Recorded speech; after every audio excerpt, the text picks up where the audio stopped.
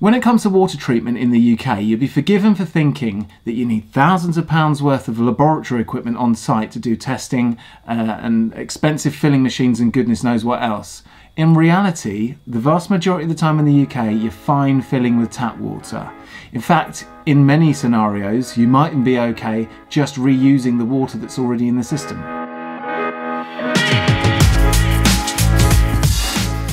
Any system with chemicals in should be tested annually to check the levels, and many manufacturers and chemical companies are moving towards that. If you're doing tests annually anyway, then you could remove a part of this by just not installing inhibitor and just do basic water quality management. This will reduce corrosion and reduce scale in your system. Water treatment can be even more simple than adding inhibitor and retesting every year. VDI 2035 is a standard written by the Association of German Engineers. VDI isn't a method to achieve lower corrosion levels. It's actually just parameters for you to try and achieve. Now there are other countries that have different parameters. You've got the ONORM H15951 from Austria and SWKI from Switzerland. Now these use exactly the same methods, it's just that the parameters are slightly different. The methods can't be copyrighted, that's just chemistry. Now all those abbreviations might make it sound very complicated, but it really isn't. Water treatment is just basic chemistry, and what you're learning today is chemistry. So as the running theme of Heat Geek, we're going to show you today that you don't need loads of expensive equipment, you don't need to be fooled by sales brochures, you just need some basic understanding of what's going on inside the system. There's two main reasons to look at water treatment in heating systems. The first is corrosion, as we all know, and the second, which is much less talked about, is the effect on heat transfer due to scaling. You might have heard me talk about this previously, but it's said that 1 millimeter of scale on the heat exchanger can reduce heat transfer by 5 to 10%. So what is scaling? Scaling is where salts in the water bake onto heat exchangers. That could be a heat exchanger in a hot water cylinder, the element in your kettle, or a heat exchanger in a boiler. And the flame essentially plays against this surface, making this surface hot, and when the salts make contact, which are in the water, make contact with the surface, they solidify and create a thin layer of scale. And that scale creates an insulative layer that insulates the heat from going from the flame into the water. The simple way to test this is to compare your flue temperature when you do a flue gas analysis with the flow temperature from the boiler. The higher the flue temperature above the flow temperature, the more flue gas that's passing through the waterways without being absorbed into the water. So you know that the higher the flue temperature above the flow temperature, the more scale you potentially have on that heat exchanger. Bear in mind when doing this, you'll need to compare this against the same boiler earlier on in its life. Now there's two sources of scale. The first source is calcium and magnesium, which simply come in from your tap, otherwise known as lime scale. And when these come into a surface that's 60 degrees or above, they solidify. And that creates a scale exactly the same as you find inside your kettle if you live in a hard water area. And if you think about the sheer temperature of the gas flame, that's going to be around about 900 to 1200 degrees Celsius. The actual flow temperature is kind of the average of all the different flow paths in the boiler. So that really hot surface is way above 60 degrees. Now the second source of scale is iron. This either comes in from your mains, particularly if you've got old iron pipework, or, and more likely, it comes off the radiators in the form of corrosion. And as it comes off the radiators, it enters the boiler, finds this hot surface, and solidifies, creating this insulative layer. Notably, VDI also covers hot water production for this very same reason. So where you have fresh mains water coming into your cylinder or combination boiler, and it's heated up in the coil or in the plate heat exchanger, this will also have this same scaling effect, reducing efficiency and meaning that you need higher temperatures in the boiler to have the same recovery rate or flow rates. Next, and most commonly discussed, is corrosion. We can never stop corrosion, only ever slow it. And the way we do that in heating systems is to make the system water as non-corrosive as possible. There are two main reasons for corrosion in heating systems. The first is that you have the incorrect pH of the water for the specific metals within the system, and the second is from electrolytic or galvanic corrosion. You might remember an experiment in school where you placed two different types of metal in an electrolyte or conductive water solution, and as an electrical current passed, one metal would corrode in favour of the more noble metal. This can only happen if the liquid therein is conductive. If the liquid is not conductive, this process can't happen. And contrary to popular belief, water, or pure water, is not conductive. Okay, so here I've got a beaker of RO water. So it's just come out of the RO unit. The RO unit's quite old, it needs the cartridge changed, but it's still 60 microsiemens, which is very low conductivity. The tap water here is like 600. So if I create this little torch here with a battery, an LED. So if I put this in here, you can see that the light's not lighting up. The conductivity is not high enough. However, I just add a little soupçon of salt in there. Just add a bit more. Actually, just actually a bit more, yeah. You've got a teaspoon. The milk I added a bit at the end. Put your finger in it. Give it a little stir.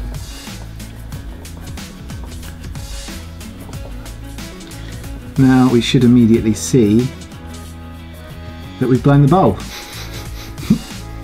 It immediately blew the bulb. So we tested this earlier and it worked perfectly well.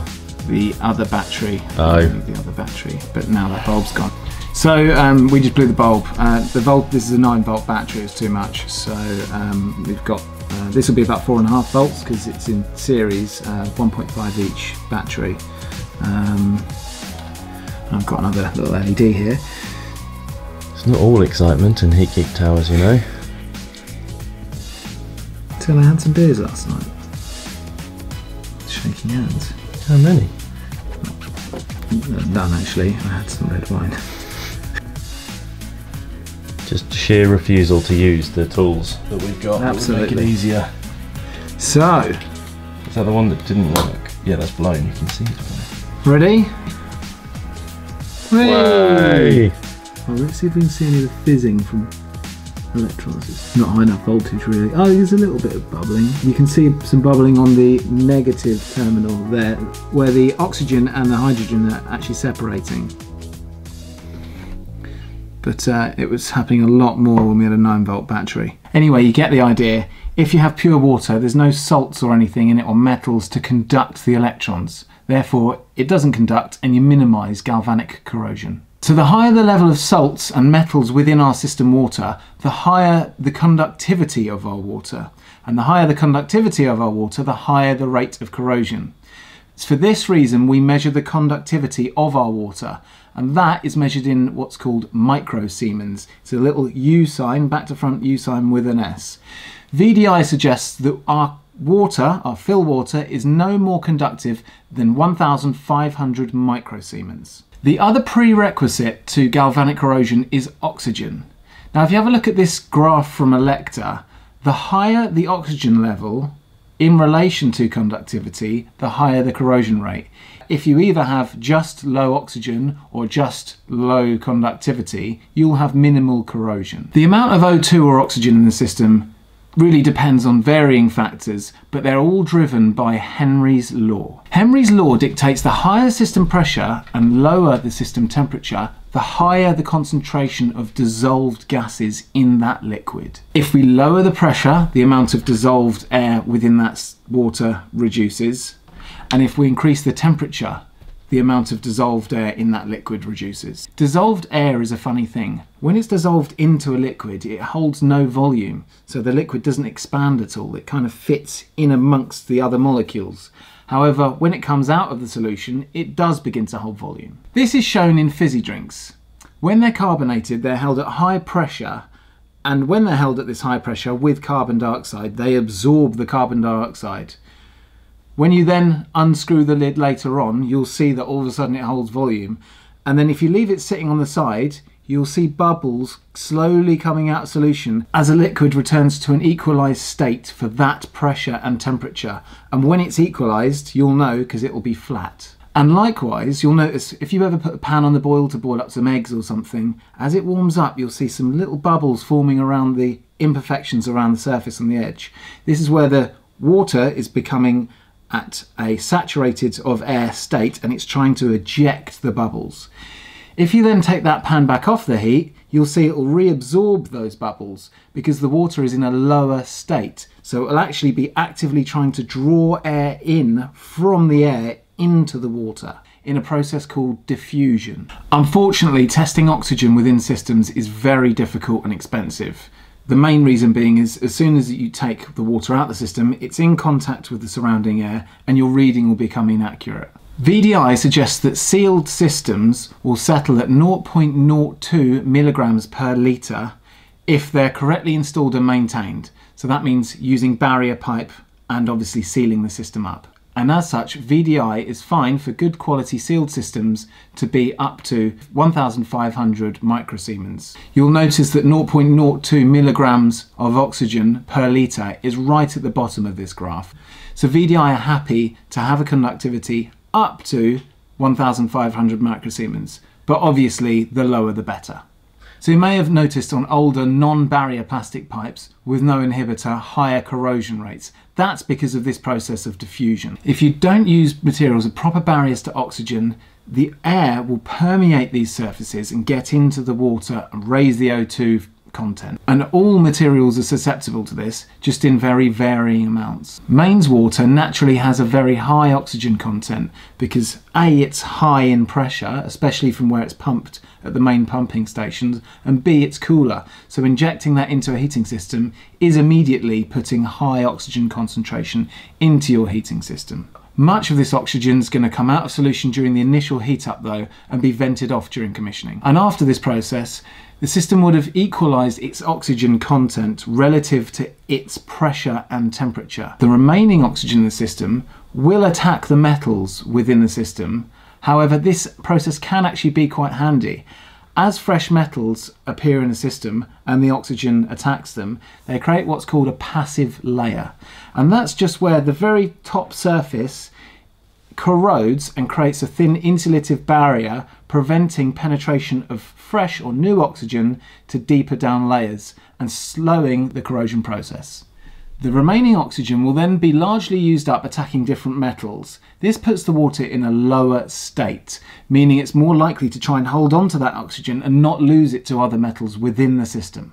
However, this passive layer will only stay in place if the system water pH is correct. So most of you are probably already aware of what pH is, but for those that aren't, the pH of a liquid is how alkaline or acidic that liquid is. Traditionally, you would have tested this with litmus paper. If the pH of the system water is too much in either direction, it will dissolve this passive layer and expose fresh pipe underneath for the oxygen to corrode, and simultaneously release this corrosion into the water, raising the conductivity. A pH of 7 is neutral, below 7 is acidic, and above 7 is alkaline.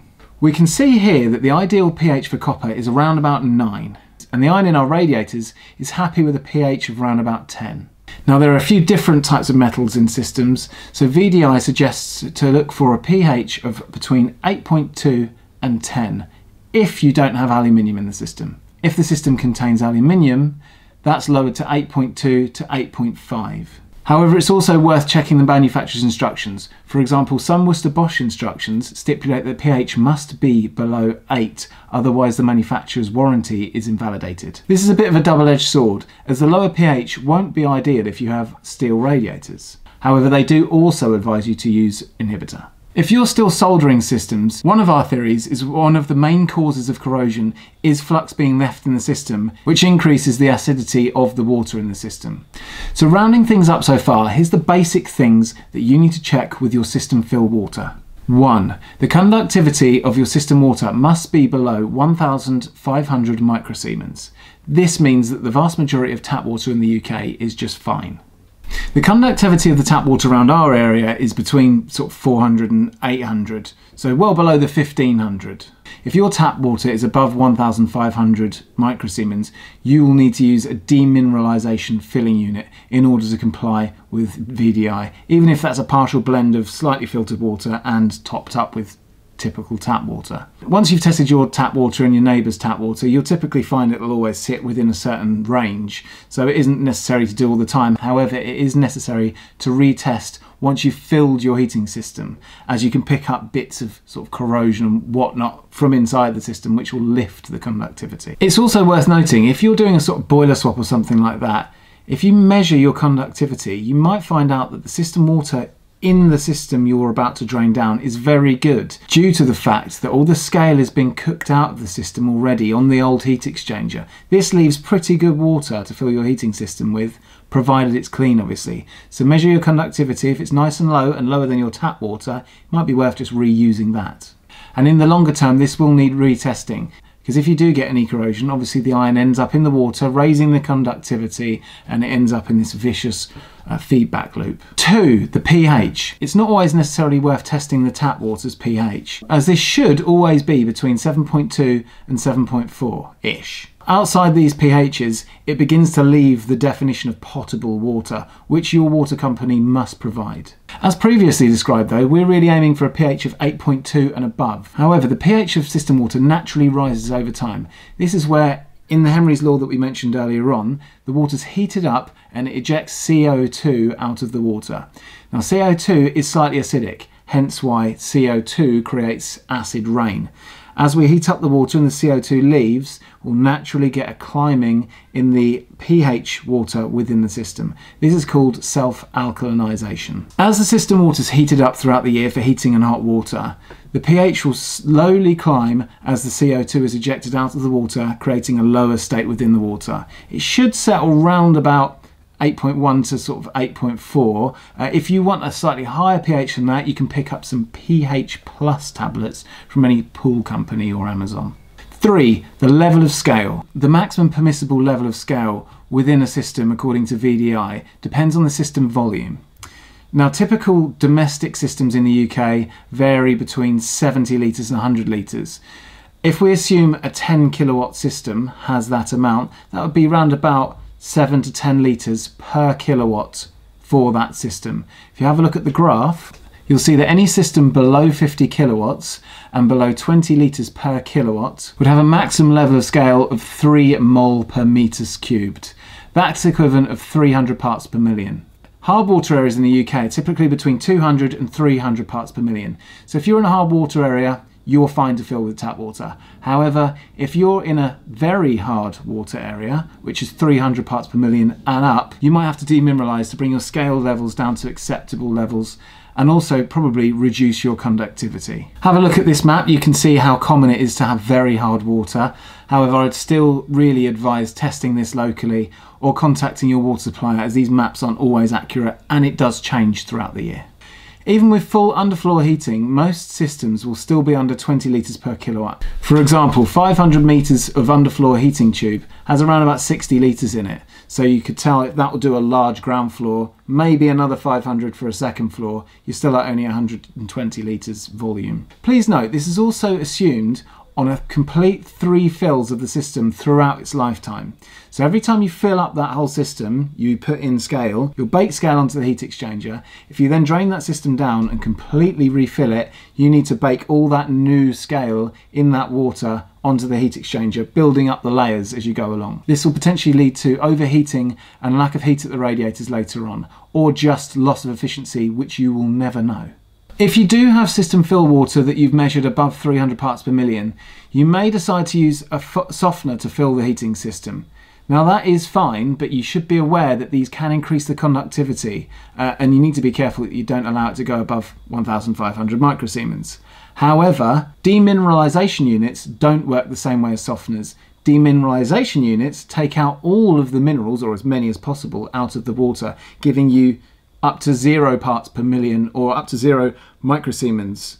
And lastly, oxygen. As previously stated, VDI suggests that most sealed systems will settle around 0.02 milligrams per litre. However, if you've got an open vent system or non-barrier pipe in your system, then it can be assumed that this is going to be exceeded. In which case, you need to bring the conductivity of your water right down. VDI suggests you bring this down to below 100 microsiemens. For doing this, you will absolutely need a demineralization unit of some description. But please be aware also that you don't want to end up with a system ideally below 80 microsiemens. The reason for this is because all the salts are removed from the water, there's less body to the water. So the pH can just wander off in any direction quite easily. There's nothing stabilizing it. So again, a quick roundup. 1. Make sure your conductivity is below 1500 microsiemens for sealed systems, and below 100 microsiemens for open vent systems and systems with air ingress potential. 2. The pH should be above 8.2. Beware of filling aluminium systems with softened water. The different makeup of the water can mean the self-alkalization process settles above 10, which is not healthy for aluminium systems. Remember, systems with aluminium should be between 8.2 and 8.5 to comply with VDI. 3. In most domestic systems, the scale level should be below 300 parts per million. 4. As previously stated, VDI suggests that most sealed systems will settle around 0.02 milligrams per litre. So what kit do you really need? As with all our videos, our angle on this is that you don't need to spend thousands of pounds on equipment, although we did. So we got this piece of equipment here, which is just a testing kit. I have no idea how much it was paid for at the time. This is really good, but I don't really think that you need it necessarily for domestic, and I'll come on to that in a bit. You've got pH tester, conductivity tester, and then different tests for testing hardness, among many other things, which we'll go on to probably in another video later on. So there's that kit. That's probably a little bit over the top for most systems.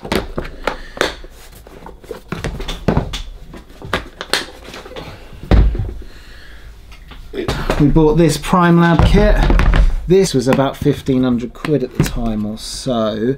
This does the same as the last kit, except for it does it to a much higher sort of accuracy, and there are more parameters available. So that's the Prime Lab kit. This is proper high-end good stuff, more for commercial in my opinion. Again, more on that in a bit. This was my first softened filling unit I bought. This is single bed resin, so this will increase the conductivity. I don't advise really getting these.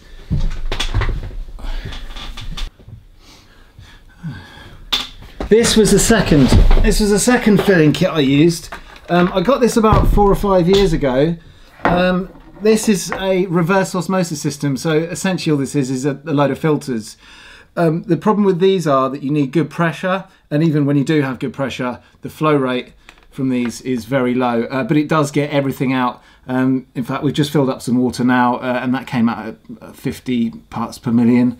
Sorry, that came out at 50 microsiemens. Although when I did first buy this was coming out at 0 parts per million. I think this is well overdue a cartridge change by now though. So, but again as well, you can just partially fill with this to get your conductivity down and then top up with tap water. And then more recently we've been filling, so we installed the hydrogen fuel cell, Viessmann hydrogen fuel cell systems, and we fill with this that we got from Viessmann. I'm not sure who makes this. This is just to fill the buffer. This is made by HWE. It's twin bed resin though, so you get 0 parts per million out the other end. Relatively slow, but works fine. I think it's about 400 quid though, and you only get about something like 4 fills or something along those lines. So that's what we've been using more recently. So like I say, you can use these kits to measure all sorts of things. You can measure the ion concentration, the inhibitor concentration, and all these things are interesting. You can find out why your corrosion happened. However, in typical domestic systems, the result is always the same. You're going to drain out the water and refill with fresh water, typically tap in most circumstances. So the original cause might be interesting, and you may do something slightly differently when you refill it. But for the majority of the times, all you really need out of all of this kit is an electrical conductivity meter, which come from like £10 upwards. However, the more you spend, the better they are, and a pH meter like this one here. When you get pH meter, you need to make sure it's got ATC. It's automatic temperature adjustment, because that can throw the pH reading out. So really, out of all of this kit, the main two things, or the only two things that I would definitely say that you need, are these two bits of kit here. All the other stuff isn't entirely necessary, perhaps if you're in a very hard water area. If you're doing commercial, however, you will want to absolutely find out what the cause is. You want to avoid downtime of the system. The system's going to be used in offices and things where they're going to need to remain comfortable, and you don't want to waste all that water in the system just by flushing it down the drain. In that situation, you are going to have to treat the water that's there to improve it over time. So that is when you would need all of this. However, for commercial, I would strongly advise leaving that to people who do that for a living, not having a go yourself as an amateur. But as I say, with domestic, typically you'll just flush the water away and refill with fresh water. The original cause isn't as necessary to spend time finding. So what does VDI say about using inhibitor? VDI says to fill with potable water and only use inhibitors in extreme circumstances where it's required, and the engineer putting in the inhibitor should be appropriately trained in that chemical area. So this video will be supplementary to an article that will be on heat. Well, hold up guys, sorry. This was actually all recorded 18 months, 2 years ago, and a hell of a lot has changed since. As you know, since then we've been approached by Bays to develop an online heating design course, which is now available to purchase. But also, the government have now decided they are going to fully back and push heat pumps, albeit while lowering the subsidies for installing them, which does make a bit of a difference when it comes to water treatment. See, because heat pumps require a much higher flow rate, 4 to 3 times faster than that of a gas boiler, the pipework to maintain the same velocity must be a lot bigger, therefore have a lot more volume. Additionally, sometimes, not all the time, heat pumps benefit from a buffer. Both of these things put together means there's a lot more volume per kilowatt of heat input. Oh, and additionally, heat pumps work better on underfloor heating. Again, more volume. So because of this, really, we're now going to have to start looking at scale levels below 200 parts per million. And if you have a look at this map, you'll see that that's the vast majority of the UK. And the areas that do have hard water have much higher population. Also, low temperature heating systems have finally been kind of accepted and approved as a good idea. The issues with these is bacterial growth. And again, stripping out all the minerals by demineralizing removes all of the food that bacteria needs to survive. If you've got 80 to 100 microsiemens floating around your system, there's not much breeding ground for bacteria there. So if we're going to do low temperature systems, bacteria grows very quickly in low temperature. It gets cooked off if you're at high temperature. So low temperature systems do better with demineralization. We've also opened up an online shop, and there's a lot of very innovative products for water treatment on there. For example, this is the saw box. So the saw box is much like a filter that you put on a normal heating system. So the saw box looks like this. I think it's better the other way up. Yeah, this. Essentially, this is the saw box. So the saw box is much like a normal filter, 2 isolation valves either side, which I'll take off the insulation so you can see as well. But it has a little bit more going on in the inside. It's quite a heavy bit of kit actually. This has a built-in stainless strainer, or medium as you might know from any deaerator, to catch microbubbles in the low velocity zone, which filter up to the air vent and get bled off at the top. So deaeration, but additionally to that, to lower oxygen levels, it's got a built-in sacrificial anode which literally eats up the oxygen in your system. It also has an ionic filter built in which basically eats up any minerals in the system, lowering your scale right down to protect your heat exchanger, and importantly lowering conductivity, and it'll bring your conductivity right down, which is obviously the other variable that you need to attack if you want to lower corrosion. And lastly, it has a big low velocity zone at the bottom to collect anything that's non-metallic, like nickel or brass or whatever is floating around the system that needs pulling out to lower conductivity. It does also have a big magnet in the bottom as well to pull out any iron. So this is expensive, it's 500 or 600 quid, but this is for the high-end stuff, and this is, you know, fit it, forget, it's all done for you. Also be aware that there's an SI, I think there's an SI version and an LI version. The SI version does the deaeration and it's a filter, etc. The only thing it doesn't do, which the LI does do, is lower the scale, so it hasn't got that ionic filter inside that eats up minerals. So that is relatively expensive, but so is the, you know, 12, 15 grand worth of heat pump stuff you've just put in. And it's a do-it-all device. You just put it in and walk away. Probably flush it first. Maybe flush it first. Next, we have the... Probably aware of this one. Shall I zoom out loads when you put it on the table? Nah. Or something. PuroTap leader. Essentially, this does all of that instantaneously, and it just literally plugs into your sort of in line with your filling loop. So you turn up with this piece of equipment and fill via it, and it will lower your conductivity to 0 parts per million, and it will also instantly self-alkalinize the water by removing the CO2. Unlike the store box, this stays on your van. You take it out to site, fill up via the filling loop, and chuck it back in. So this is a twin bed cartridge, so it removes all of the scale, but also doesn't leave high conductivity water. It lowers the conductivity right down to 0 parts per million, and that process also removes the CO2, so it comes out of the correct pH at the end, because it's self-alkalinized more rapidly. And you'll end up with, I don't know, pH 8.2 to 8.4 or something like that. I'll take this out the box in the review we're going to do, so have a look for that. It's quite heavy. And we also have, domestically at least, PuroTap Micro. PuroTap Micro is much cheaper than the other two. Essentially, the little hose that comes with it.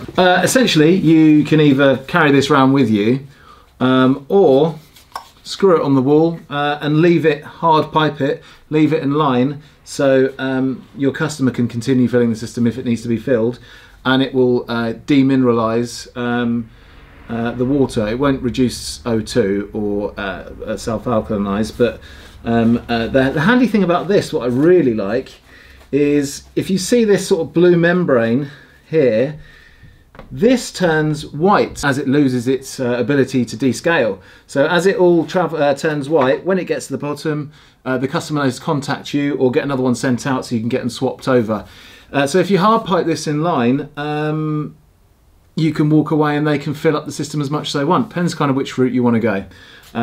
This is much cheaper as well, so and kind of handy and easy to chuck on your van. Might actually be quite good on a commercial pressurization unit as well. If they know they've got a little tiny leak, they pop one of those before the pressurization unit. If you've got one of these on your van and there's something like that, and you can just go, rather than going through a whole process, you can go, here's a quick fix. This means things are just going to stop for the moment until we sort something, you know, more permanent in place. It's just easy to carry around, stock up a few and flog them as you go around. So yeah, quite like that. Again, we'll do a review on it soon. How much? Wouldn't like to say right now, Patrick. Now, you absolutely do not need all of this kit for every install. Unless you want to be the best. Unless you want to be best. But you absolutely do need the electric conductivity meter and the pH meter, EC meter and pH meter, which again you can get on our store, because you will need those to find out if you do need these other products or not to comply with VDI. And if you're not complying with VDI, then you should be fitting inhibitor or something, because you're not doing anything. Or you can carry on using inhibitor, but if you are using inhibitor, you need to be aware every time you chuck in a random bottle of inhibitor into your system, eventually, well, straight away, you're increasing conductivity. Eventually the inhibitor dies because it eats the oxygen and it turns into a nothingness. It leaves a high concentration of old soup, and then you'll chuck in another bottle because you need to top up the inhibitor, and that will eventually increase the conductivity more, and that inhibitor will die, and you just end up with this corrosive soup. And this kind of soup also leaves a huge amount of food for bacterial growth, which is one of the main causes of corrosion. Okay guys, that's it. Sorry it was a long one, but there was a lot to cover. Don't forget to subscribe and turn on notifications so you get alerted on your phone every time one of these videos is out, so you don't miss any. And I'll see you next time.